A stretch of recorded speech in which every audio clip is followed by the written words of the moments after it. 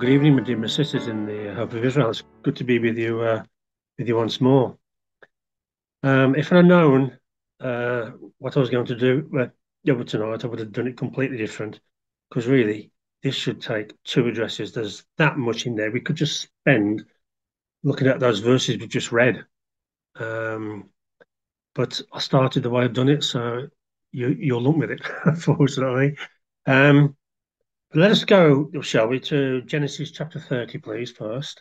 Where we read of Joseph, um, and basically it's accepted that he is the 11th son of Jacob by Rachel. And we're going to start this address, really, brothers and sisters, and end with it, with this sentiment that we have in verse 22, because this sets the scene, really, for Joseph and his character. When I feel he takes after his mother. And we read, and God remembered Rachel, and God hearkened to her and opened her womb. God remembered. And so this is a special occasion, isn't it? Where else do we read of God remembering? Well, Noah. God tells us that he remembered his covenant with Abraham, Isaac, and Jacob. So we've got a link there, haven't we? But I want you to keep a finger in Genesis because we'll be spending most of our evening in the book of Genesis, and turn over to 1 Samuel chapter 1, and you'll know where I'm going with this one. And verse 11. And she, Hannah, vowed a vow and said, O Lord of hosts, if thou wilt indeed look on the affliction of thine handmaid and remember me. Similarly, in verse 19, and they rose up in the early morning and worshipped for the Lord, and returned and came to their house to Ramah. And Elkanah knew Hannah his wife, and the Lord remembered her. Is it a coincidence that this word remembered is used of two very strong individuals who were raised up by God to do his will? But in verse 24, we read of his name. And she called his name Joseph and said, the Lord shall add to me another son. And that's what the name means. It means may he be added, or is adding to. And when you actually look through the sons in this chapter, 5 of them, the memorial name is used, Yahweh is used, and Joseph is the last one. The rest of the children are used by the name Elohim or God, and Benjamin is not mentioned either. And so straight away we can see there's something special about this man, Joseph. But after his birth, the next mention is in a very, very difficult situation in chapter 33. And in verses 1 and 2, we see the instance of the meeting up with Esau, when obviously they saw his 400 men and they thought, well, what's going to happen here? But when you actually read chapter 33, you begin to see there's a bit of a pecking order here, because you put your most vulnerable in the front and your most precious at the back. And you see here all the concubines and their children are put in the firing line, if you like. And who's at the back? Who's being protected? It's Joseph and his mother. And so not many years later, we come to Genesis 37 and verse 2.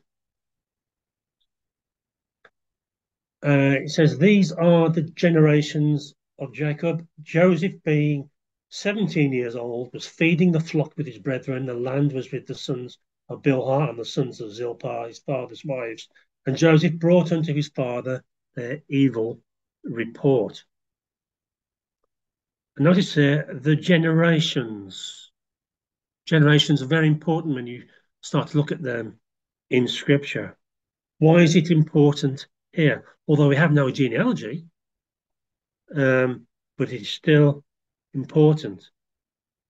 I think it is because Joseph alone is mentioned because now he is the center of the narrative which fills the remainder of the book of Genesis. The whole of Israel to be is centered around this young man. And we read here that he's feeding, or my mind says supervising his brethren who were in verse 2. And he was looking after his half brothers. And we know who they were, don't we? They were Dan and Naphtali, and Gad and Asher. And so we see again there is a pecking order, isn't there? He is above the sons of the concubines. He is the son of Rachel. And so these brothers are younger than he is.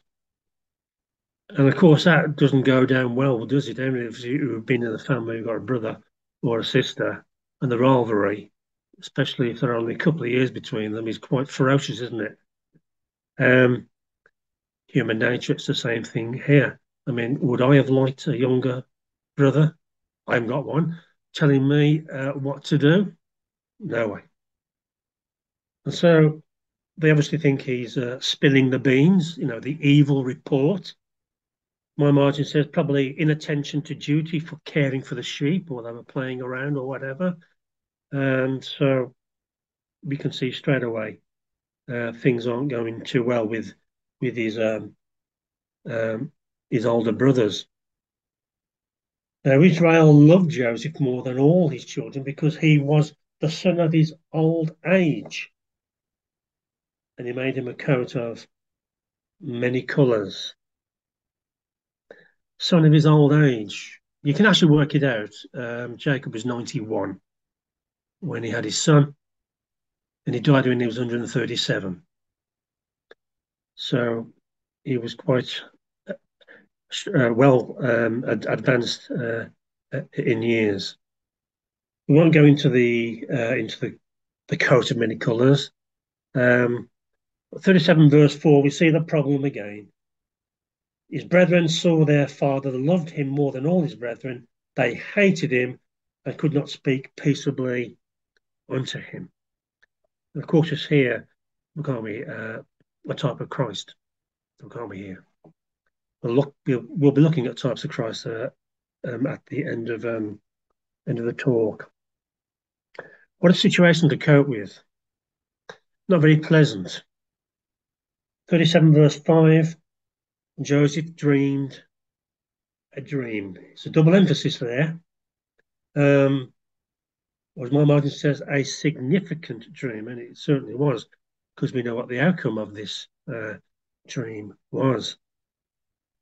And in verse 9, we are told about this dream that the sun and the 11 stars made obeisance unto him, unto Joseph. Obviously, this didn't go down too well because my margin says the 11 stars could be the 11 signs of the zodiac, and Joseph being the 12th. And I think this would have really got under their skin when he was talking about this. But notice in verse 10 and 11, it's a bit confusing because his father rebukes him. And in verse 11, his father observed the saying. And again, we see another type of Christ, don't we? Mary took to heart the words that Jesus said, kept them in her heart. So we got this kind of a Jekyll and Hyde, I think, here with Jacob. In one moment, he's giving me, he's telling him off. Then the next minute, he's thinking about it. And one thing that was brought to my attention, which I didn't realise at the time, that although he says, "Shall I and thy mother and thy brethren indeed come to bow down before ourselves to thee to this earth?" his mother wasn't alive. She was already dead. Verse 36 of 37, and all his sons, and the Midianites sold Joseph into Egypt, unto Potiphar, an officer of Pharaoh's and captain of the guard. And here we have a high-ranking official of quite some importance. And the captain of the guard, my margin says he was in charge of the police, as well he had military duties as well. So he was a pretty important person um, in Egypt, and we can see how God is using this to bring about His will, isn't He? And when we know the story as we go on, you think, okay, oh, this is going well, but we know it doesn't go well, but it does in the end. And this is the way how God's will works, isn't it? Often we think how it's going to work out. It never works out like it. It might get there eventually. It's the same here with Joseph. In chapter 39, notice in verses 1, 2, and 5, this is now Joseph's new environment. Captain of the guard and Egyptian. Verse 2, he was in the house of his master, the Egyptian. And that's verse 5, the Lord blessed the Egyptian's house for Joseph's sake. So there's emphasis there that he was in a foreign land, and this was the environment now Joseph was going to find himself in. And being very young, that's quite daunting, isn't it? To go out from a nice family background, well, he'd probably be pleased to get away from his brothers. It's still not a very nice thing to go into another culture, another country. But things are going well. He's industrious. He's overseeing the house. Potiphar is very happy. He realizes, as we read in verse 5, he's benefiting. And then his wife puts a spanner in the works, doesn't she? And we know the rest. It's interesting reading in verse 14 that she called unto the men of her house and spake unto them, saying, see, he hath brought an Hebrew unto us to mock us. And we get a flavour here of what the locals thought of the Hebrews. And I suggest to you this is probably the first anti-Semitism that we probably find in the word. And of course, it's easy to blame somebody, isn't it? And so she plays this race card against Joseph. Verse 20, and the Joseph's master took him and put him into prison, a place where the king's prisoners were bound. He was there in the prison. So things aren't going too well. I don't know what would have been going through his mind. You know, well, I'm in prison now. It's not my fault. In the Jewish commentary that I've got, it says the prison, the word here seems to be an Egyptian one. The Midrash explains that Potiphar had some doubt as to the truth of the accusation against Joseph. Otherwise, he would have put him to death instead of putting him in prison. And that's what rulers or people who were in authority did in these countries, didn't they? They didn't think anything of taking someone's life for the smallest of matters. Verse 21 of 39, the Lord was with Joseph and showed him mercy and gave him favour in the sight of the keeper of the prison. And the keeper of the prison committed to Joseph's hand all the prisoners that were in the prison, and whatsoever they did there, he was the doer of it. The keeper of the prison looked not to anything that was under his hand, because the Lord was with him, and that which he did, the Lord made it to prosper. And so we can see that the Lord is with him. Even when you think your luck's down, it's running out, you carry on showing a willingness to work. And with the Lord's help, he is elevated once more, a second time, although he was uh, in prison. And we see there what kind of character he was. He was a doer. Another example of the Lord Jesus Christ. As we go to the close of our meeting, that is one of the types of Christ that I haven't actually spotted. But I think it's a good one there. The doer of God's word. And so in chapter 40, verse 5, we get this emphasis again on dreamed a dream. You know, it's an important dream here, which is going to have consequences. And we know what the dream is all about in verse 11. Pharaoh's cup was in my hand, etc., etc. Is this a coincidence that this verse is talking about the way of life in Egypt, a religious ceremony connected with the worship of Horus, as portrayed in Egyptian paintings? Is it a coincidence that Moses does exactly the same with the plagues, pointing out the futility of the gods that they worshipped?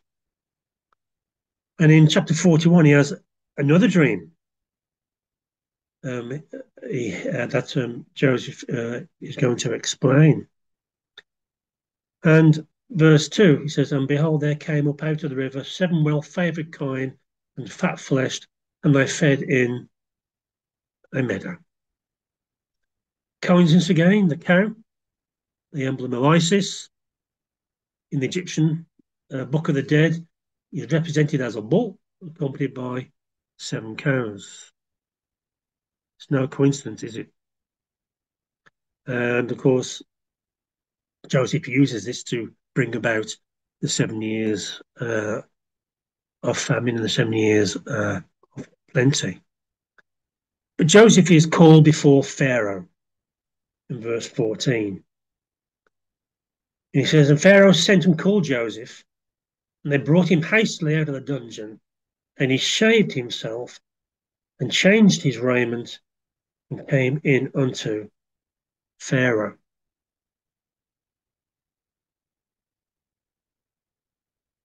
When in Rome, brothers and sisters, you do as Rome does, don't you? He made himself presentable. If it's against your conscience, then you don't do it. But this was being respectful to Pharaoh, and that's what he did. He looked his best. Etiquette, good manners, call it what you like. And so he shaved. The beard was a disgrace in Egypt. They didn't have beards, did they? But shaving is a disgrace in Palestine as well. So we can see here that Joseph is conducting himself in a proper manner, not bringing attention to himself, saying, look, I've got a beard. You know, I'm a Hebrew. He's prepared to sacrifice a beard and to have good manners. Notice 41 verse 16. And Joseph answered Pharaoh, saying, it is not in me. God shall give Pharaoh an answer of peace. And we can see here, can't we? There's no elevation of his own thinking, but it gives honour to God. What a type of Christ we have there, don't we? Not my will, Father, but your will be done. So Christ-like in his attitude. And we all know now the outcome, that Joseph is elevated a third time, this time to the highest position that you could ever get, other than being a pharaoh. He was now what they called the Grand Vizier. In chapter 41, verse 42, we see, and Pharaoh took off his ring from his hand and put it upon Joseph's hand, and arrayed him in vestures of fine linen, and put a gold chain about his neck. And we see the signet ring is thereby symbolically endowing Joseph with the royal authority and seal. The gold chain or collar apparently signifies his office as the Grand Vizier or the Prime Minister. And we see this in verse 43. And he made him to ride in the second chariot which he had, and they cried before him, bow the knee, and he made him rule over all the land of Egypt. And we can see, we can't be there references to a type of Christ, bow the knee. We know that every knee shall bow, don't we, to the Lord Jesus Christ. Verse 45.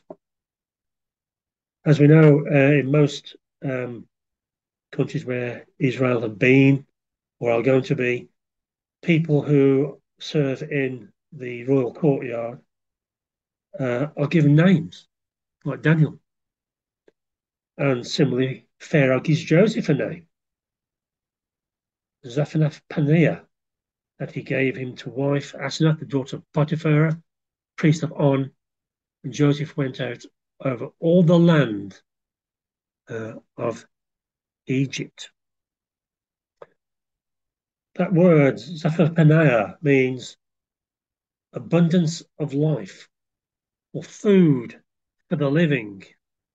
As one commentator says, the food man of the life. And we can only think of the Lord Jesus Christ as being the bread of life. Just one question, brothers and sisters. Verse 45, got a bit of a puzzle with it. He marries into a priest family. I don't know what this priest believed. Was he a priest of the Egyptians, which I would have thought he would have been? Why marry somebody who is not a Hebrew? Maybe there's no other choice. We know elsewhere in Scripture, like Esther marries the king. He was a Gentile. Maybe it's the same thing. I don't know. In verse 46, we see now that he's 30 years of age, and he stood before Pharaoh. And Joseph went out from the presence of Pharaoh, and he went throughout all the land of Egypt. That's mentioned twice, verse 45 and in verse 46. This was a big job, wasn't it? Being the prime minister, as it were, he's got a lot on his plate. And just think, he'd probably been in prison for 11 or 12 years by the time we're reading here. So eventually took that amount of time for him to get where God wanted him to be. And we do know, and we know with doing that, you can't hurry God's will or his plan. I'm just going to read you a little section of the book I've had. Some of you may have read this book. It's called A Test of Time by David Roll. He doesn't believe in the word, but he uses it as a document to support his archaeology of Egypt. And it's quite interesting that he reckons he's found Joseph's palace. And he says here, Joseph's brethren were shepherds who brought their flocks with them, Genesis 47. Analysis of the skeletal remains of the livestock found in the compound area shows the Asiatic settlers introduced a long-haired sheep into the delta of the Nile at this time. This passage indicates in Genesis 50 that Joseph had an estate in Goshen, and in all likelihood built a model palace or residence which formed the focal point of the Israelite settlement. When Joseph was actively pursuing his duties, he was undoubtedly either touring the country, as we've just read, or in residence in the capital. So he was quite busy. And also it looks like he set his base, if you like, very close to his family. In chapter 45, verse 9, to 11. Jumping ahead of it now. Let me see here. He says, Haste ye, go up to my father, and say unto him, Thus saith thy son Joseph, God hath made me Lord of all Egypt. Come down unto me, tarry not. And thou shalt dwell in the land of Goshen. Thou shalt be near unto me, thou and thy children, and thy children's children, and thy flocks, and thy herds, and all that thou hast. And there will I nourish thee, for yet there are 5 years of famine, lest thou and thy household and all that hast come to poverty. Why Goshen? It was the best pasture land in the whole of Egypt. We can read that in Genesis 47. But notice in verse 7, and God sent me before you to preserve you a posterity in the earth and save your lives by a great deliverance. We can begin to see here that Joseph knew what he had to do. He was at God's bidding. He was doing God's will. Now, the word is very much pretty silent on Joseph's day job. But, brothers and sisters, in this book, he actually states that that Joseph put a lot of infrastructure into the Egyptian countryside. He radicalized it. He got rid of all the corruptness, and obviously he did this with with God's blessing and with God's power. And he set up 3 centres, one up we call Higher Egypt, one in the middle of Egypt, one in the lower of Egypt. And he was travelling up and down, I dare say, the Nile, and he had 3 different headquarters. We don't read of this in Scripture because the word is not interested in that. It's more interested in what was going to happen to Israel as a nation. But we see part of this in Genesis 47. We begin to see the power that Joseph had. Verse 19, we see not is all well in the camp. And we can see here the famine. It's biting.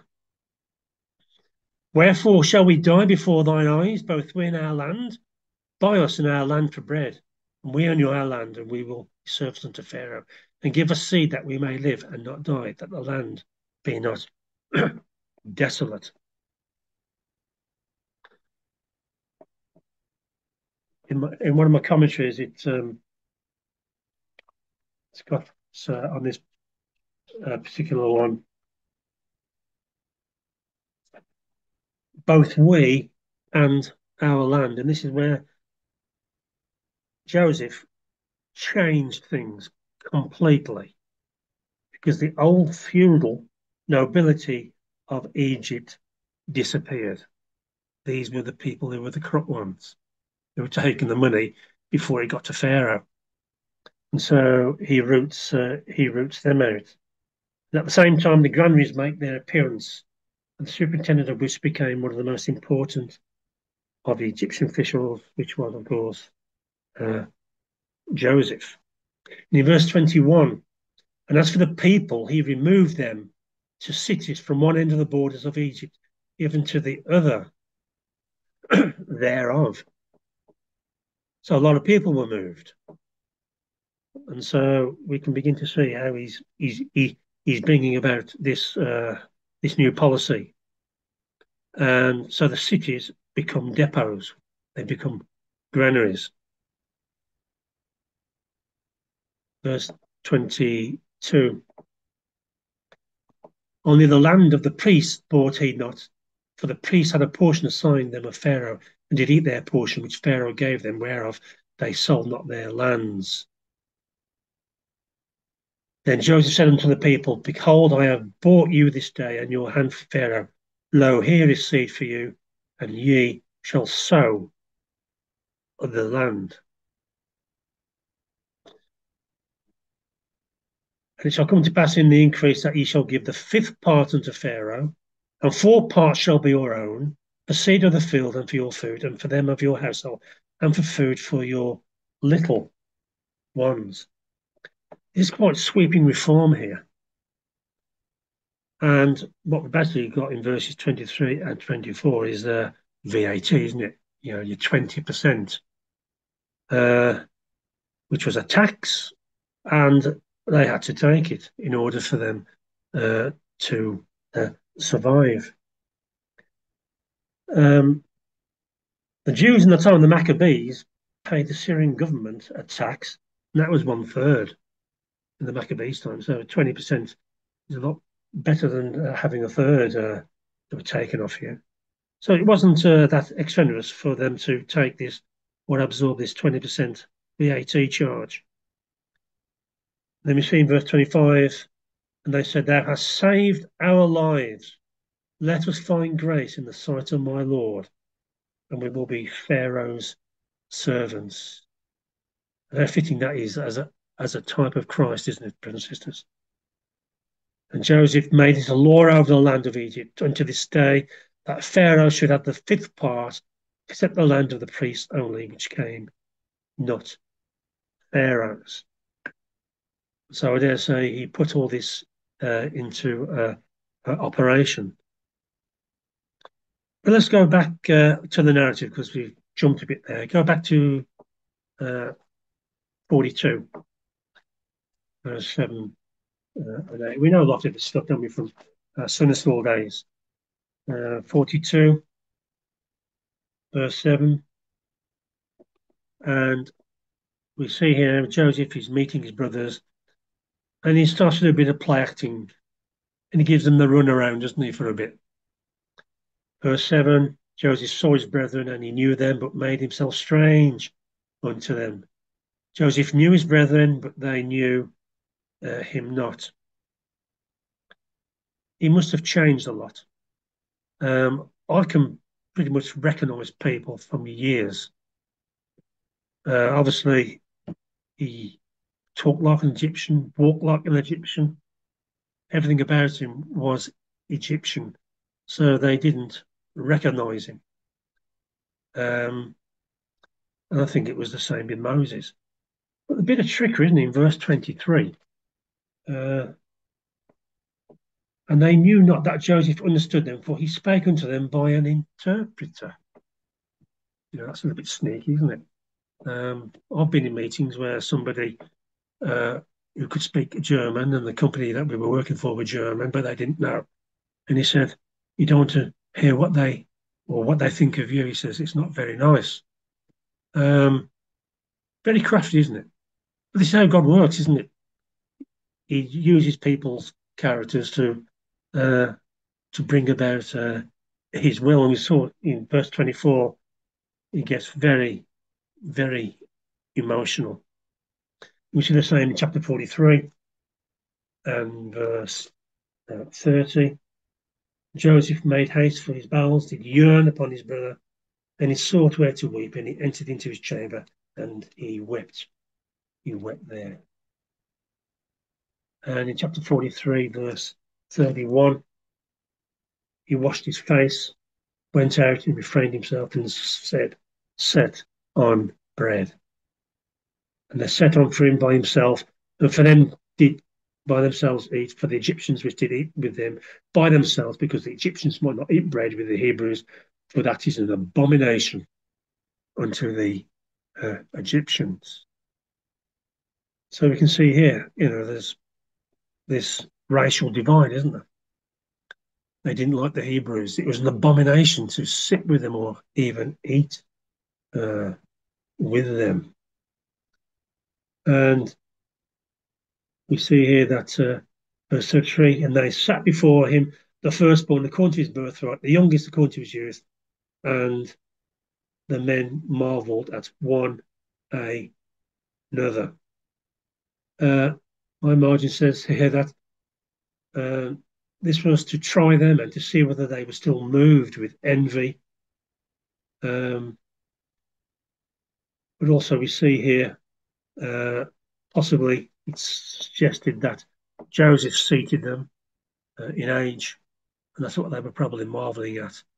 Maybe he was trying to give them an idea, I'm Joseph, as the penny dropped yet, but obviously, it hadn't. Chapter 44 is about the cup in the sack, isn't it? Or the cups in the sack. Uh, Joseph can't carry on his facade anymore. So we see, don't we, in chapter 45 and the first 5 verses, it basically almost breaks down. We see a lot of weeping, don't we, in verse 2, and he wept aloud. Jesus and the Egyptians and the house of Pharaoh heard. You often wonder what they were thinking. What's he crying for? Number 2, and he's crying his eyeballs out. What's the matter with him? But this is human nature, isn't it? This is his character, weeping. And weeping carries on, doesn't it, in verse 14 and 15, and he fell upon his brother Benjamin's neck. Then he wept, and Benjamin wept upon his neck, and moreover, he kissed all his brethren and wept upon them. After that, his brethren talked with him. No problem for Pharaoh, as we see in verses 17 to 20. And here we see Israel are given express invitation from Pharaoh. Come on down. 45 verse 21. And the children of Israel did so, and Joseph gave them wagons according to the commandment of Pharaoh. Notice there, the commandment of Pharaoh, and gave them provision for the way. Joseph didn't say, I'll give you this, I'll give you that, I'll give you the other. It was according to the commandment. Even Joseph, although he was number 2, knew his place in the hierarchy here. Again, we see here the humility, can't we? He could have got carried away with his status in life. Again, here we see, don't we, his humility, and of course, pointing forward to Christ himself. But Joseph didn't get it all right, did he? We don't get it all right, do we? And we see this only in chapter 48. We see Jacob blesses Joseph's sons, but not to his liking. Chapter 48, verse 18. Joseph said unto his father, Not so, my father, for this is the firstborn. Put thy right hand upon his head. His father refused and said, I know it, my son, I know it. He also shall be a people. He also shall be great, but truly his younger brother shall be greater than he, and his seed shall become a multitude of nations. And he blessed them that day, saying, In thee shall Israel bless, saying, God make thee as Ephraim and as Manasseh, and set Ephraim before Manasseh. And Israel said unto Joseph, Behold, I die, but God shall be with you and bring you again unto the land of your fathers. So we can see here the promise.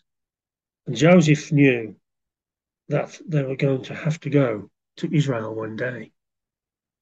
And just think of all the work that he was doing, all this work of this land reform and agricultural reform and construction projects for the Egyptians. It would serve them for many years to come. But in the end, he knew that Israel would, as a nation, would not be staying in Egypt because he had that faith, didn't he? Moreover, verse 22, I have given thee one portion above thy brethren, which I took out of the hand of the Amorite with my sword and with my bow. If you've got a margin, you might have in your margin, verse 22, the word portion is the Hebrew word Shechem. And both Abraham and Jacob bought property at Shechem. And Jacob recovered it out of the hand of the Amorite who must have seized it, although we don't read about it. And so we get this double portion as well. And so, why Shechem? Where is Shechem? Well, Shechem is in the hill country of Ephraim. Is that a coincidence? Is it a coincidence that Joseph's bones were buried there also? Exodus tells us that. Is it a coincidence that later on, when the kingdom divide, the northern kingdom's capital is in Ephraim's territory? And prophets like Jeremiah and Hosea sometimes refer to the entire nation as Ephraim. So Joseph gets the double portion. Reuben forfeited the birthright. And how apt that it would be Jacob who gave the greater blessing to the younger and not the elder. There's no skullduggery here, is there, as he was with Esau. And this, brothers and sisters, when you look at it, actually, we see it elsewhere in the scripture, that the younger brother is preferred to the elder. But Abel, Abraham, Isaac, Moses, David, Solomon. So it's nothing new, is it, brothers and sisters? Genesis 49. Lovely chapter, isn't it? There's more words and more verses on Joseph than anybody else in this chapter. Verse 26. The blessing of thy father hath prevailed above the blessings of my progenitors unto the utmost bound of the everlasting hills. There shall be on the head of Joseph and on the crown of the head of him that was separate from his brethren. Just look at those last few words there, but you see again here a type of Christ. Separate, set apart, the consecrated one. So you can see how special Joseph was indeed, can't we? In the plan and the purpose of God and in the setting up of Israel, basically, as a nation. But Joseph's faith was that Israel would be back in the land. There's no two ways about that. He knew that. His father told it him earlier on in Genesis 48. And we see it again in chapter 50, verse 24. Joseph said unto his brethren, I die, and God will surely visit you and bring you out of this land unto the land which he sware to who? Abraham, Isaac, and Jacob, whose covenant he remembered. Verse 26, 25. And Joseph took an oath to the children of Israel, saying, God will surely visit you, and ye shall carry up my bones from hence. So Joseph died being 110 years old, and they embalmed him, and he was put in a coffin in Egypt. The commentary I've got actually comments that his faith in the divine promise to redeem his people shows his bones are to participate in the return to Canaan, and they were to rest there. Exodus 8, verse 19, and Joshua 24:32. The word coffin is an interesting one. It's the same Hebrew word that is used to the receptacle of the tables of the law. This is significant because Judaism preaches respect for human personality as a duty. The rabbis say the nations wondered why the children of Israel in their wanderings through the desert carried them with the bones of Joseph in a similar ark and in the same reverential manner as they did the tables of covenant. So we can see here there's more significance of why Joseph went as well. I'm just going to try and get onto my PowerPoint. I've got a list of types of Christ. Now, this has been cribbed. I can't put my hand up to all of these. It's a list I've had for a long, long time. There were over 100. When I started to look at them, some of them were a bit far-fetched, a bit stretching the point. Um, I've revamped it. You might feel some of them are a little stretched, and um, there's some that I've mentioned tonight which aren't on there. Um, I've got it in Excel format. I can hand them out to Daz after, if you like a copy of them.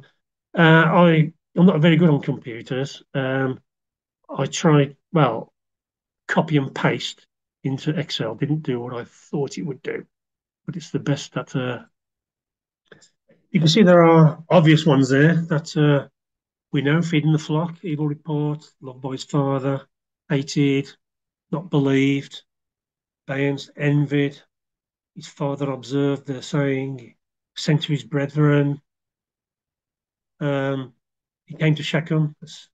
Jesus went into also to Sychar. I'll seek my brethren to come to see. They conspired against him. He was stripped. He got the pit, the horrible pit. We have, of course, the idea of death and resurrection. 20 pieces of silver. Into Egypt. Out of Egypt have I called my son. He was a servant. Potiphar, form of a servant. The Lord was with him. The Lord made all that he did do prosper in his hand. Everything was put into his hand. Blessed for Joseph's sake. We can be blessed in Christ, aren't we? Well favored. He was favored with God and man. Um, think on me. I think is a very nice one, isn't it? In remembrance of me. Uh, it is not in me. The Son can do nothing of himself, but of the Father. God showed Pharaoh what he seeth the Father do.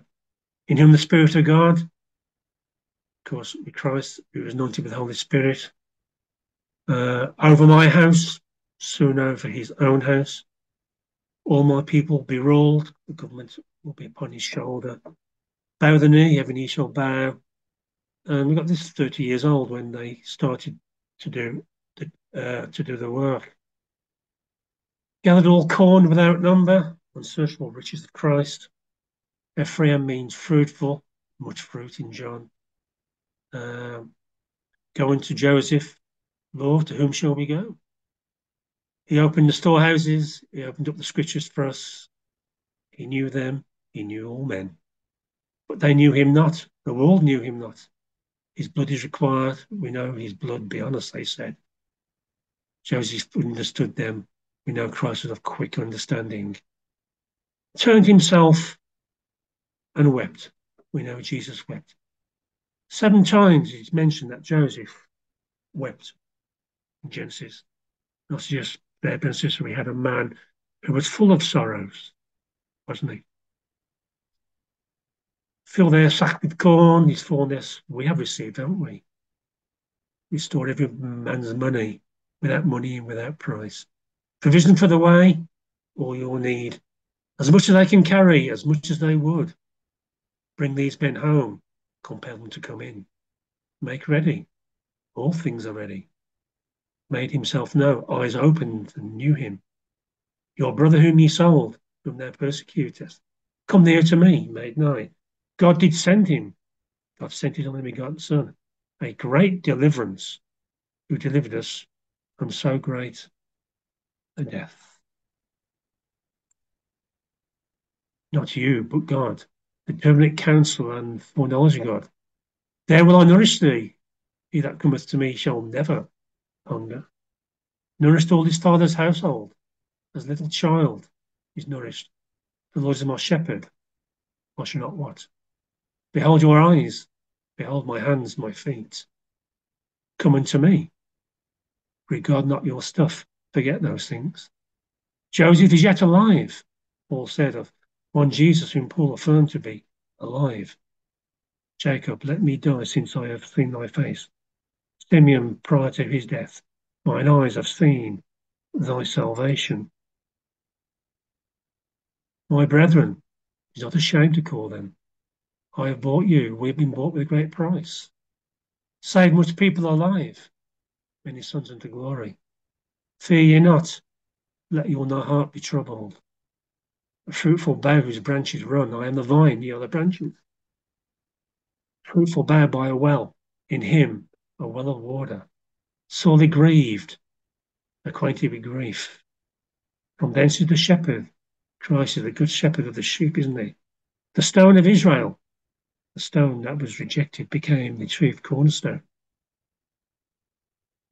And finally, let the blessing come upon the head of Joseph. Anoint thee with oil of gladness above thy fellows. Separate from his brethren, separate from sinners.